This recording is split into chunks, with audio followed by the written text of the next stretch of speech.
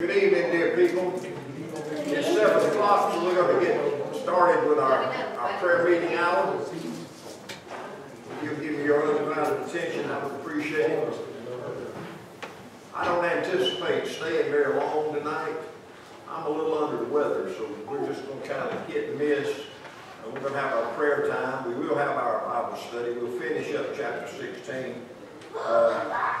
But other than that, that's probably all we're going to do tonight. We're going to begin our service with any praise reports. Does anybody have a praise report? Shelly's okay now. Shelly, my daughter? Yes. She's okay now. Wonderful. Wonderful. That is great news. We're glad to hear that. That is great news. I had asked for prayer for my friend Nancy Kohler, and she's doing better also. Praise the Lord. I love all those praises. Amen. Amen. Lest I forget it, I did not. Yeah, wait a minute. Jack, how you doing, buddy? I need you to sign that card before you leave here tonight, okay? It's in the pen, please. I'll do it. Thank you. All right. Praise the Lord for His goodness, His mercy, His rain. He sends the rain on the just and the unjust. Now, I know He sends it on the unjust because He sent it at my house. We are blessed to have a little bit of rain. Okay? We need to pray for several people. There's a lot of people who have dealt with COVID, and they have survived, and everything is getting along. And as you see, if you follow it like I do on the news networks, the number is going down, the hospitalization is decreasing, and what they're attributing it to is everybody is practicing safe distancing. Now, I want to really get back to the days of hugging and shaking hands and all that. That might be gone forever. We don't know. Now, if you live in Russia, there's a vaccine over there if you want to go over there and get some. So they said. But anyway, I'm encouraged by everything, and I'm looking forward to things that are going to transpire in our church in the coming days. We want to mention our August project. We are collecting canned goods for the Samaritan House. If you have any interest in that or questions, just direct them to Miss Felicia Porch. And then, if you are helping with the school supplies, Judy, do you have any announcement to make about that, or you just want us to continue to bring all kinds of school supplies that you bought? It's a flyer being posted around now. Right now. It's not just school supplies, it's also money for gift cards, toiletry items, white tube socks, towels, and washcloths. The people on the internet cannot hear a word of that, because I know, because I can. So anyway, tell me. I posted it to Facebook, so they should be able to see my post. Okay, just look at Judy Monroe's Facebook page, and you'll be able to see the supplies that our GAs, not GAs, CAs, Children in Action, are collecting. And that will go through August also. Mainly school supplies, but a lot of other things also. They'll be shipped out to a home missionary, okay? Things that are going on in September. We're still anticipating having a homecoming. We're also anticipating having our Dad's Walk. Now, we had an advisory board meeting Monday night. As of right now, the meeting or the walk is not going to be held at the gardens. We're going to divide that up, and I think every group that sponsors or has sponsored will be walking at a certain area. So stay tuned for that. Don't plan on just showing up at the gardens on the 10 o'clock on the 19th, okay? I'll give you information on that as things transpire. We may end up walking here. We just don't know right yet. But the way Joy and Yarborough talked, we will not be meeting at the gardens, okay? I think the governor has limited our meetings to 250 people. I don't remember exactly how many we bring out, but it's usually more than that. And so we will be walking in a different area. But that does not mean that you cannot participate. Continue to contribute money. Give it to Miss Daphne back there, that we can reach our goal. We're coming along pretty good. And I'm also glad to tell you that things are real good as far as Dad's contributions, okay? Sponsors have been real good, and so that's good too. So anyway, that's that news. Yes, ma'am. I I'd like for y'all to remember the family of my Uncle Roy Fields, and also his wife, Aunt Georgia, had COVID, but hers affected her muscles. And his, of course, affected his lungs, and he passed away this afternoon. But hers is not life-threatening.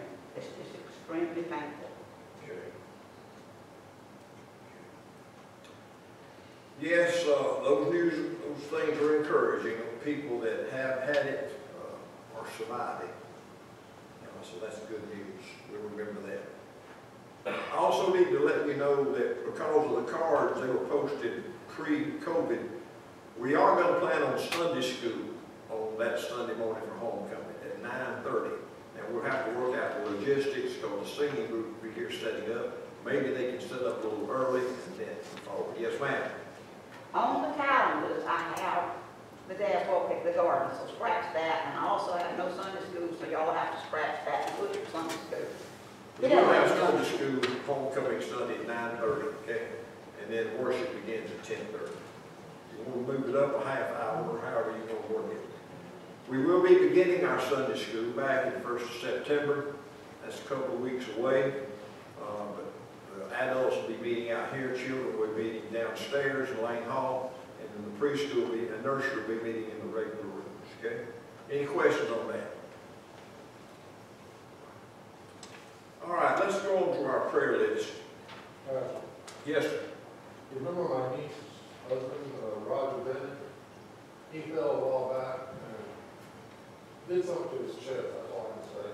But he thinks he messed up his foot too. Tell me that first name. Roger Bennett. Bennett, and Doris Bennett. Okay. My niece's husband in Florida. Okay. Anybody else has a prayer request? Judy. My friend Jackie Riley Coleman has cancer. She's going through chemo. Jackie Owens. Coleman. Oh, okay.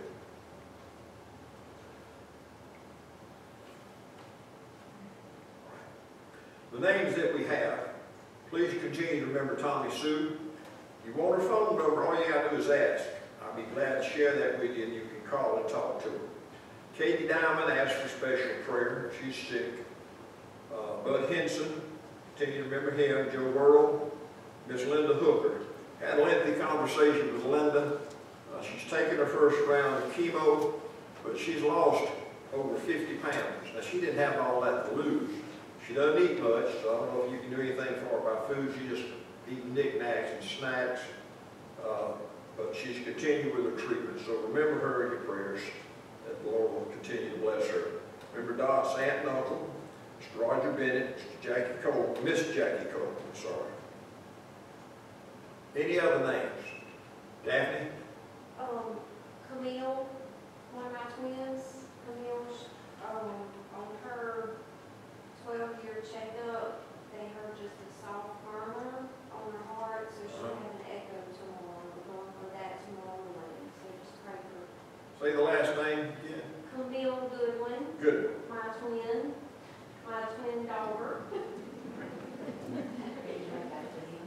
How do you spell Camille? Camille. Okay. I didn't know you were talking about your daughter. I was talking about that. It's okay. Not always with it. Best style on the dance. Your wife cracks her peanut gallery. And Diane Staley. Yeah, I mentioned her first name. I did, Diane Staley, right there. I didn't hear you, I'm sorry. First name. I didn't hear you. That's all right, I understand. You like me, you going up there in years too. And she's a football player too. That's your mind. How come y'all sit way toward the back? Because you spit too far. And spit does carry COVID. That's what you said. All right, I'm not going to pray tonight. I'm going to allow you to pray. We're going to start over here, and if you would just offer up a sentence of prayer. Please continue to pray for our congregation. Pray for those. Let me ask you a question. I know that Donna Reed continues to minister with an online thing. Has anybody been in contact with her and Annette Scott? I talked to Annette on the phone, She and I both were trying to stay in during this time of COVID. Yeah, I know I hadn't seen him in a while, so. She said Donna's doing the same thing. They both stay in. Rosetta probably knows more about it too. But believe it or not, I have had members that has told me, I'll see you next year. So, you know, I don't fault those people, not at all, because I understand. Let's have prayer. We're going to start down here, just a sentence prayer. Doc, I'm going to ask you to close it. And remember the names that we've called, okay? Most gracious Heavenly Father, we pray to you all these names that they mentioned. I can't call them all. We use Roger, my Jesus, as them to you. Missing them, bless her, uplift her, give her strength, Lord. Help her eat, Lord, that she can go back on some way. We pray, Lord. Be with Bud, Diane, be with Dad, his friends, Lord. We do all these things I just mentioned, Lord, but just can't be done. I'll remember it's going to do as you do. We just pray you be the virus, just wonder how and pray you bring a true cure for it, Lord, as much as possible. Just be with all leaders, be with all nations. Just bless us all, Lord. Be with those who choose to stay at home. We understand all this, Lord. And pray you be willing. This is what is there. We like all this. Our family, that's all we pray. In Jesus' name.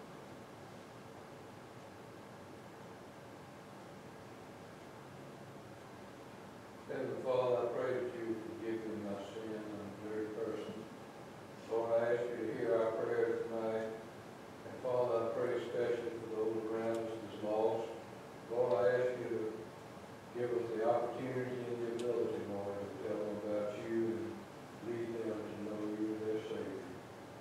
Lord, through Jesus, I pray.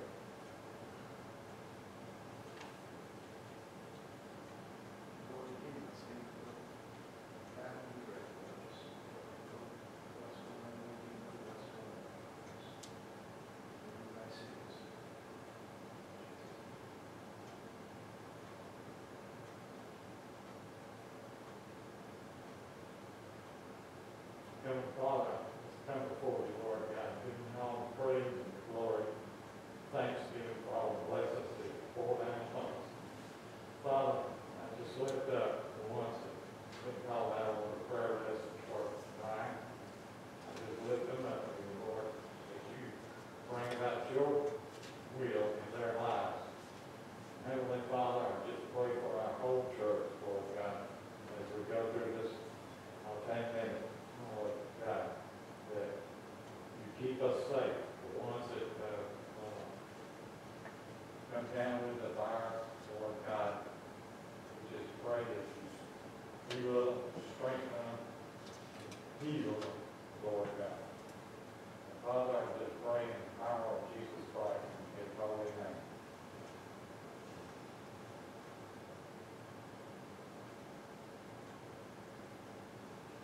Father, I just pray tonight that you will continue to give me strength, help me to be strong in my faith, and to always remember that you're there for me, and give me a wall for protection of love from anyone greater than you, Lord. And I just thank you for that. And I pray that you know I have an unspoken request tonight. I just pray that you will minister and work in this and show me what you have me to do. In Jesus' name I pray. Lord, we love you. And I thank you, Lord, as we come to you tonight and pray in your holy name. We thank you for the blessings that you bestow upon us. We thank you, Lord, for answered prayer. We thank you, Lord, for your healing hand.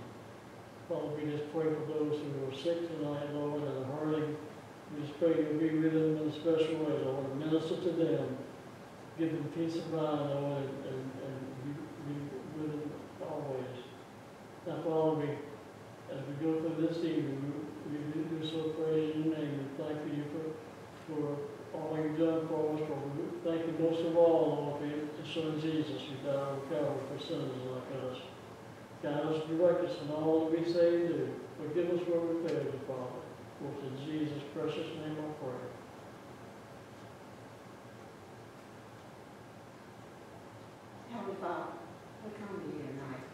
humbling ourselves before you. For we know we are sinners, Lord, and not worthy. But because of your love, we are saved, Lord. One day we will join you in heaven, and thank you for the many, many blessings that you have bestowed upon us. Lord, you have blessed this church greatly, and we thank you for that. Now, Lord, we have names that we need to lift up to you.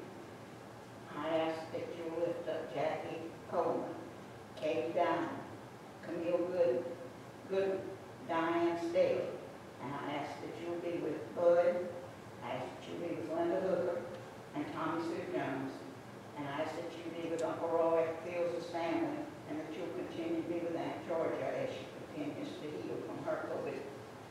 Lord, there is so much sickness, and we just pray that you will continue to work in this land to control this COVID. And Lord, we pray for all those that are in areas where there's so much rioting and looting and problems, Lord. We need you in this country, Lord. We need you back where you belong, in our schools and in our homes. Now, Lord, we lift these prayers up to you in Jesus' precious and holy name. Amen. Amen. Thank you, Doc, and thank each and every one of you for your prayers tonight. I want you to turn with me to the book of Acts, chapter 16. We've enjoyed looking at what God was doing in the church of Philippi. We saw the conversion of Lydia, the sweet seller of purple. And we see here the makeup of the church. It's never one type of person, it's all types of people. And tonight we're going to look at a hardened old jailer, keeper of the jail, keeper of the stockade, and how God is going to touch his life. Don't you know he's seen some meanness in his life? Don't you know he's probably experienced and contributed to some meanness in his life? But when God gets a hold of you, he changes you entirely. We're going to look at verse 16. We'll take up here about a damsel coming to know the Lord and being delivered of the demon that was living in her. And it came to pass, chapter 16, verse 16, and it came to pass, as we went to prayer, a certain damsel possessed with a spirit of divination met us, which brought her masters much gain by soothsaying. Now, you know, divination and telling the future has always been around. Whether you're reading the palm, whether you read tarot cards, where you cast in the sticks, I don't know, however ways people, dreams, whatever you want to call it, people have always been fascinated by being able to tell the future, or at least interested in learning. But that's a dangerous business, because we know that it is of the devil. First of all, we know this because every person to a T, whoever has found the Lord has lost their ability to tell the future. And I guess it's more curiosity than anything. You know, I don't want to know what's going to happen next week. I don't want to know what happens next year. Now, if you could find a way to tell the future, you could be a millionaire. You can find out next week's lottery card, the lottery numbers, and, you know, go buy it, and then you can just be a millionaire right off. You can read the stock market, you know, and you can know what to invest in. And I think it's the curiosity of man that causes him to get involved in divination, okay? But always remember, throughout the Scriptures, divination is being attributed to the devil. Now, mind you, there's been people who have stood up. Folks like Jean Dixon, now she's dead and gone, but she used to attribute her power to God. She said, oh, God gave me this gift. Well, to a T, every person who tries to reveal the future, every psychic reader has always said, well, my gift is of God. But that, however, is contrary to the teaching of the Word of God. Okay? You have to understand that, and there's no mix of the two. When Christ comes into a person's heart, they lose the ability to divine what is going to happen in the future. Now, we all kind of like to divvy now, we all like to read the stories. But all the stories that we hear, all the wives' tales we hear about this coming true, that coming true, this person saying they knew God and God gave them this gift, all of those aren't our divider point. All those, the Word of God is our divider and our authority on this. And so we go by what the Word of God teaches. And divination and the Word of God are in a contrary to one another. So if you're going to live for Christ, do not speculate, dive in, whatever you want to, phrase you want to use, into using things that tells the future. Now, you probably, when you were growing up, was introduced to the Ouija board. I was also. And I was fascinated by the Ouija board. It's been used in movies and said, oh, this is a wonderful board. And I don't know if they sell them anymore. I don't ever see them anymore. But the Ouija board was supposed to have the ability to tell the future. Well, curiosity always gets the best of all of us. But remember, those kind of things, tarot cards, the Ouija boards, all of those are instruments of Satan. And once you open the door and invite Satan to come into your life, you are playing with fire. Amen. You are playing with fire. That leads us to our next verse. It came to pass, well, the same followed Paul and cried, saying, these men are the servants of the Most High God, which show us the way of salvation. This did many days, but Paul was grieved, turned and said to the Spirit, now, he didn't speak to the woman, he spoke to the Spirit. I command thee in the name of Jesus Christ to come out of her. And he came out the same hour. Verse 19, and when her masters saw that the hope of their gains were gone, they caught Paul and Silas and drew them into the marketplace unto the rulers. So that proves that when Christ came into this lady's heart, she lost the ability to tell the future. She lost the ability of divination. Okay? Now, it also shows that the root of the matter was gain. Whoever was selling her is probably like a circus show going around saying, give us a dime and she'll tell you your fortune, or whatever the cost would be. They were making money, but she lost that ability when the Spirit left her. Now that brings up another point that I just want to mention in passing. I'm doing this mainly for those that are listening by way of internet. You've heard me talk about this before. How many of you believe in demons? Raise your hand. Handful of you, most of you. Most of you believe in demons. Well, if you read the Word of God, you understand that demons are real. Okay? Now, when you see these things, they're sensationalized in the Scriptures, but demons do live today. They are in existence. Why do we know that? Because the Bible doesn't say they've ever destroyed. And Paul and Peter both talked about evil spirits. The Bible is full of evil spirits being present in the physical world. We must recognize that fact. You may or may not know that the Catholic Church probably 4 or 5 years ago made the decision that they would never practice exorcism again. They believed that some of those things were just superstitions and they just stopped practicing it. However, there are people today who delve into things that they shouldn't delve into, and they get to the place where spirits begin to control their lives, and they're not good spirits. It's not the Holy Spirit. It's evil spirits.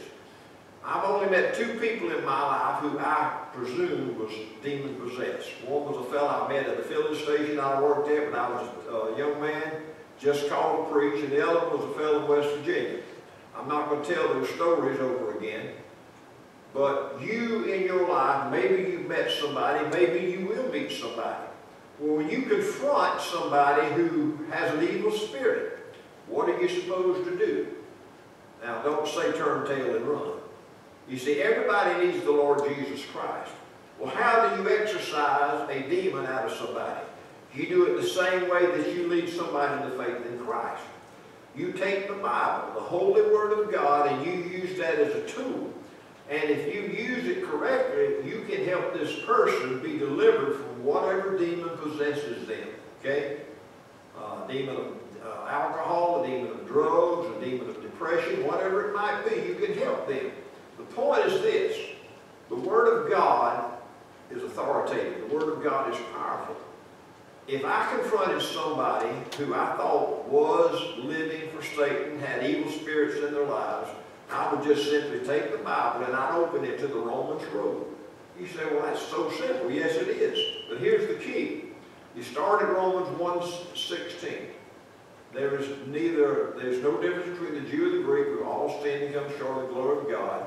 And then you walk them through Romans 3:23, Romans 5:7, Romans 6:23, Romans 10:9, and Romans 10:13. Whosoever shall call upon the name of the Lord shall be saved. If you are one-on-one with somebody who you feel has a spirit of possession, now you don't go around and judge these people, but if they're lost, they're lost. Doesn't matter what control Satan has on them, but here's the key, and listen carefully. You get that person to read the scriptures that we talked about. You said, I want you to read Romans 1:16. And you let them read it. You let them read it. You let them read Romans 3:23. All understanding comes short of the glory of God. And listen, if they're willing to read those scriptures, and every time they read a verse, it's making an impression on their life. And when you get to Romans 10:9, look at there. If you'll confess with your mouth the Lord Jesus and believe in your heart, God raised him from the dead, you can be saved. And if they are willing to read that and you get to the point they're willing to ask Christ to forgive them and come into their lives, you have participated in an exorcism. How many believe that? Do you agree with that? Demons are real. Evil spirits are real. But we depend on the Word of God. Hey, isn't that what Jesus used when he was in the wilderness and Satan came and confronted him? He said, it is written. So we allow the authority of the Word of God to do our work in the hearts and lives of unbelievers. And time after time after time, the Word of God takes root and the Word of God delivers evil spirits. So anyway, this person was delivered of the evil spirit. They lost their ability to bring their masters money. And because of that, the masters got mad. And they said, well, these Jews have come here just to cause us all kinds of trouble. The Jews have been the most persecuted people in the world. Did you know that? If anybody has a right to reparation or whatever, it's the Jews, because they have been put down. They have spent more time in slavery than in freedom. Okay? They were free for a while, but guess what? Slavery, slavery, slavery. God put them there. God put them there to teach them a lesson. And here, they're blaming the Jews for the trouble. Why, you just come here to cause all these kind of problems for us. So they brought them to the magistrates and said, these men, being Jews, do exceedingly trouble our city. See, they're not in a Jewish city anymore. They're in a Gentile city. And the point of it is, you just caused all this trouble. And so their Jewish nationality is getting them into trouble. At least they're using that as a backdrop for what they're going to do to them. And they said they teach customs which are not lawful for us to receive, neither to observe, being Romans. The multitude rose up together against them, and the magistrates rent off their clothes and commanded to beat them. And when they laid many stripes upon them, they cast them into the prison, charging the jailer to keep them safely, who, having received such a charge, thrust them into the inner prison and made their feast fast in the stocks. See, they were in isolation, inside. They weren't just in the jail where you kept the general population. They were in the stockade. They were in stocks on the inner side of the prison because they were considered dangerous criminals. Now why? Well, that had to work that the hand of Satan. So pointing to the Jews said, well, you know, they really are bad people. We need to keep them locked up and keep an eye on them, okay? So that's the situation for what's about to happen next. What's about to happen next is Philippi is going to get another church member. Now remember what I told you about the Philippi church. It was the exemplary church of giving. It was an exemplary church of what a Christian church is all about. To know all this, just go read the 4 chapters in the book of Philippians, and it talks all about how their giving was a sweet savor in the nostrils of God, and how God had blessed them and used them. Well, it all had it started right here. We know the first 2 members. There was Lydia, and there was the old jailer. Now, you know he had to be hardened. Anybody worked in the jail, you know, and he probably done a lot of mischievous things. But look what was going on. Verse 25. At midnight. Now, midnight, everybody's supposed to be asleep, right? But Paul and Silas was praying and singing praises unto God. The Bible says if we have a merry heart, we're supposed to show it by singing. Okay?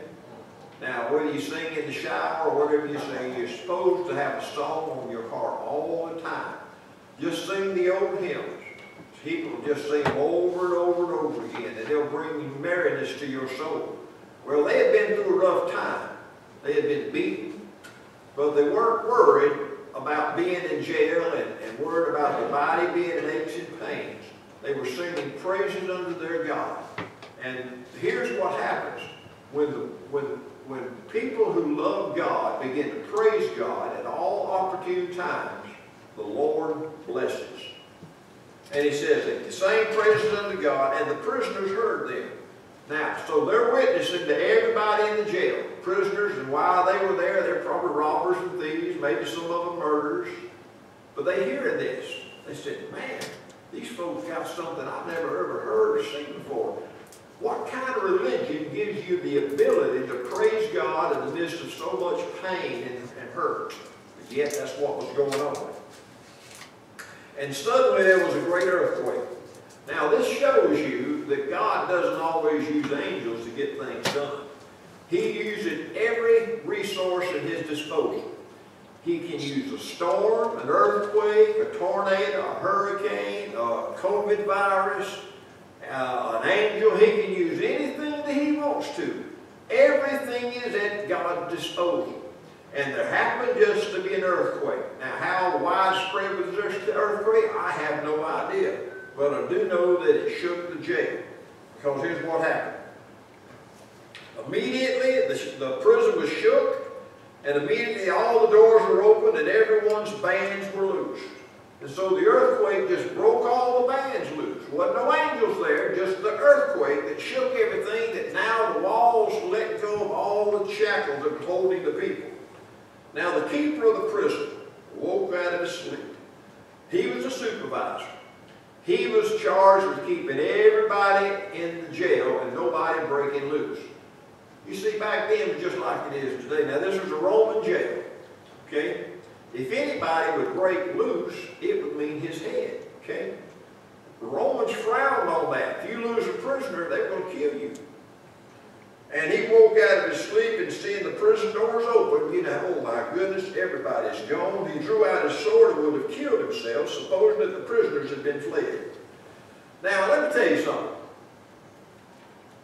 I've never contemplated suicide, and I don't guess the choices were very much back in those days. But I do believe I could find a better way than falling on the sword. Now, how does that work, actually? I mean, you know, the sword is a long thing. I guess you just prop it against a chair and lunge yourself forward on it.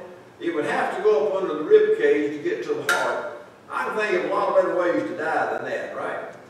Maybe he was just, I don't know what choice that he had. He wanted to kill himself before the Romans beheaded him, because he was letting all the prisoners loose and he was responsible. And so he decided to kill himself. Well, and so he was suicidal. We know that, okay? But look what's going to happen. The Lord is going to come to the rescue. Paul cried with a loud voice, do thyself no harm, we are all here. He couldn't believe it. He said, the prison gates are open. Why haven't y'all left? Because, you see, God put them where he wanted them. Always remember this, okay? Wherever a Christian ends up is the place that God wanted them at that time. Now, that's not acceptable to our natural thinking. I mean, if God put you in a hospital bed, an ICU ward, anywhere, he's got you where he wants you. And it's not always necessarily for your benefit. He's put you there to be a minister to others. So Paul and Silas, certainly, they were beat wrongly, thrown in prison wrongly, but they were right where God wanted them. Now that has to, you have to let that sink in, okay? Wherever you are in life and whatever you're going through, you are exactly where God wants you. How do you know that, preacher? Because God is sovereign. And nothing enters our life without his permission. Amen. They would not have ended up in jail if it hadn't been God's will. You say, well, could have God done something else, you know? Yeah, he could. But you see, God doesn't explain anything to you and I. He doesn't have to.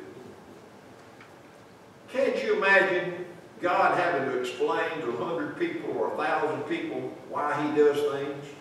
He'd waste all His time. Well, you see, I needed you here because I have been working on this person or this couple for so long, and I've been trying to get them, right with me, and I needed a good, strong, faithful Christian to be at that place at that time to share Christ with them. We're not told anything about the Philippian jailer's home life. We don't know what he had gone through, even if, what was his home life all about. We don't know where he come from, what his upbringing was, nothing about it. But just at that particular time, he had a divine appointment with God, and it was Paul and Silas who brought that divine appointment together. God wanted to bring the Philippian jailer to the point of conversion. Okay? So that's why he's there. That's why Paul and Silas is there. They're there out of the divine appointment of a sovereign God. Well, he called for a light, sprang in, and came trembling and fell down before Paul and Silas. So he said, "Bring me a light." So somebody brought him a light. And he walking in fear and trembling. He's shaking under the conviction of the Holy Spirit. He says, "Come over here, come over here, come over here to the light." That's what he says. Bring him, come on, come out of the jail. And then he fell on his face and he says, "Sirs, what must I do to be saved?" Friend, let me tell you something. That is the $1 million question. That is the lifelong question that every human being should ask. What do I have to do to be saved? And what was Paul's answer? The same answer that he had given throughout every conversion experience.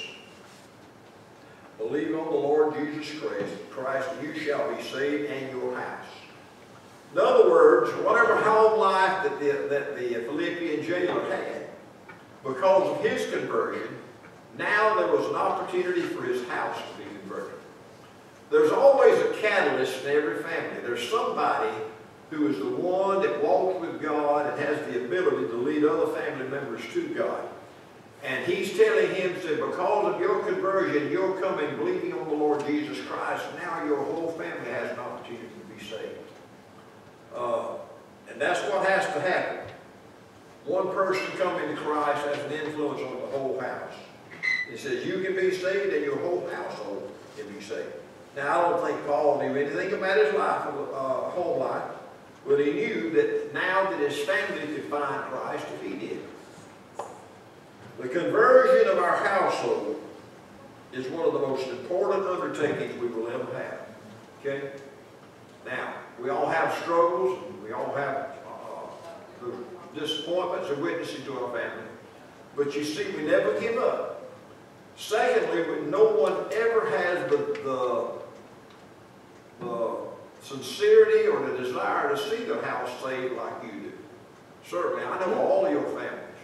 I love to see them all come to know the Lord, but you know what? I don't have that same desire that you do because they're your blood kin. They're kin to you. So that's why you should earnestly pray and never give up and be that witness in their lives to try to get them to come to know the Lord. Okay.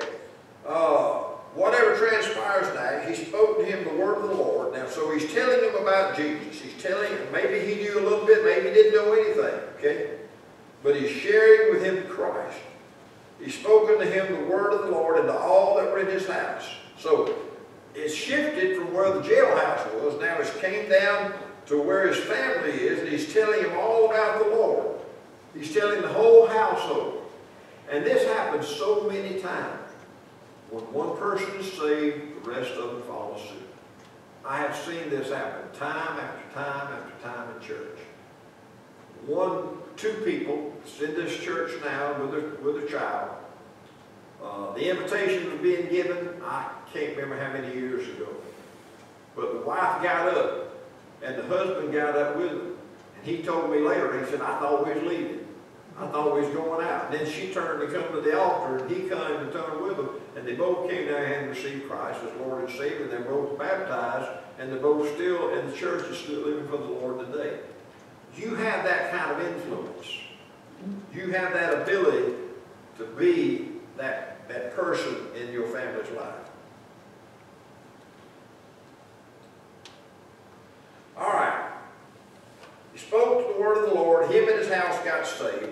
And now notice what he did next. In every instance, these two things followed every conversion in the Scripture. Okay? First of all, he washed their stripes and he was baptized right away. You see, when God saves you, no longer are you the one that God is ministering to, but once you become obedient and you follow the Lord in baptism and you have believer's baptism, you go under the water and you come out, the next thing that God requires of you is to be a faithful servant. And here he was, gently washing the stripes from Paul and Silas's back. Time after time after time. Look at Lydia.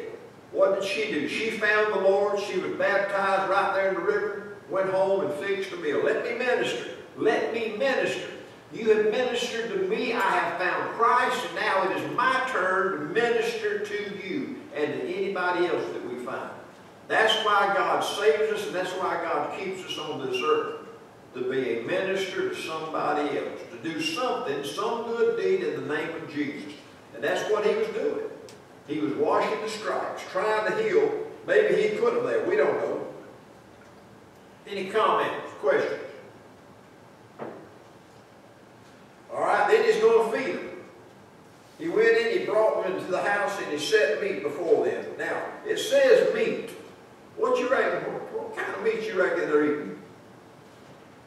I bet it ain't cow. Probably lamb. Probably goat. Huh? Goat. Goat? Goat or lamb. It ain't hog, it ain't cow. We know those two things. So it's probably eating goat meat. Yeah. Harry, you eat goat meat? I have. You have? Yep. Been a while though, huh? Never eat goat meat. Never. Have you ever eat pasta? You eat pasta. I ain't never eat pasta. Huh? I don't know. Somebody said it's real greasy. But anyway, he set meat before him and rejoiced, believing in God with all his house. So you see the effect that the Lord had on this man's life. He went from being suicidal to now he's just praising God and rejoicing. And he said, oh, I'm so happy that Jesus is in my life. He's in my family's life. He said, oh, I just want to serve God and do things for him. Wash stripes, fix food, do whatever I can to bring glory to God. Saved people ought to live like the saved. Amen? Amen. And that's what he was doing. That's exactly what he was doing. All right, and it was in the day that the magistrates of the sent the sergeant, saying, let these men go. The keeper of the prison told this, saying to Paul, the magistrates have sent to let them go, and now therefore depart and go in peace.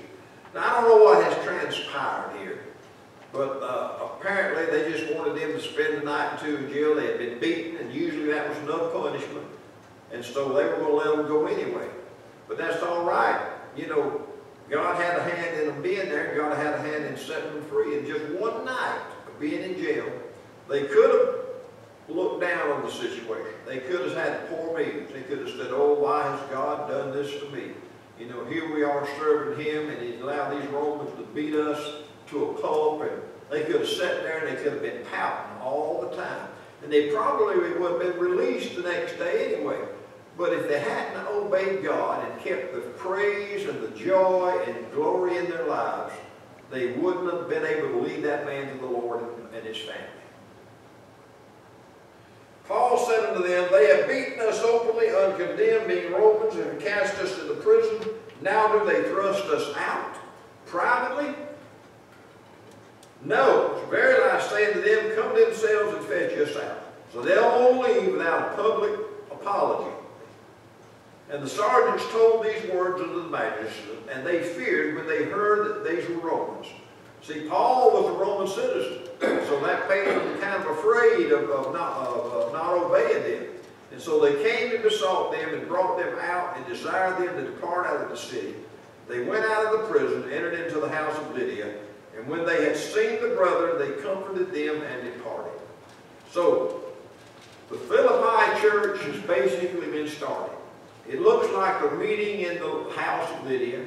They have new members. They have the Philippian jailer and his family.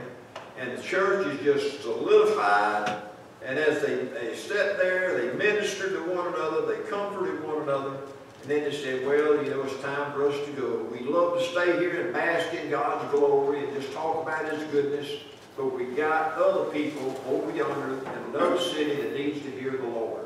And that's going to bring us to chapter 17, one of the most powerful chapters in the Word of God. They visit 3 cities, and each city there's a different experience. But they continue to work, but they fellowshiped, they found strength and comfort in each other before they left Philippi. And so the church in Philippi has been started. We know 2 of the members, the jailer, the lender of purple, or seller of purple. And so there it started, and that's what they continue to go in each city. Just sharing God's love, doing what they can for the glory of God. Any questions? All right, that's our lesson for tonight. Let's pray together before we go. Lord, tonight I thank you for your word. I thank you that it's true, that it's real. And I ask, Lord, as we walk in your way, that you help us always, dear Father, to have a smile on our face instead of a frown. Help us to understand, Lord, we never know who we're meeting along life's way. And Lord, that person might have been prepared by you, just like the Philippian jailer was, to receive a message of goodness. May we not disappoint them, and may we not disappoint you. Help us to be that faithful witness wherever, Lord, we find ourselves. In Jesus' name we pray. God's people said, Amen. You are dismissed.